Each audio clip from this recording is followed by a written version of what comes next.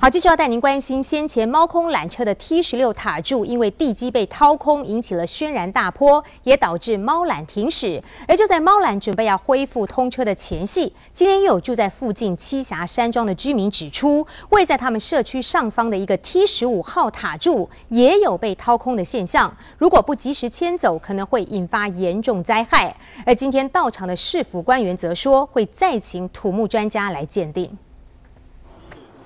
栖霞山庄上方的猫空缆车 T15号塔柱前面的这一片山坡地，因为崩塌过，已经用沙包叠起来，稳定它的坡度。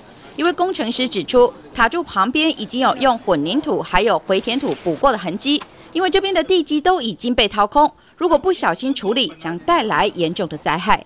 它若软化以后，强度就变得非常差。那如果很差的话，那就会有可能发生大滑动嘛。那如果发生大滑动，整个下去的话，那当然栖霞山庄就很危险。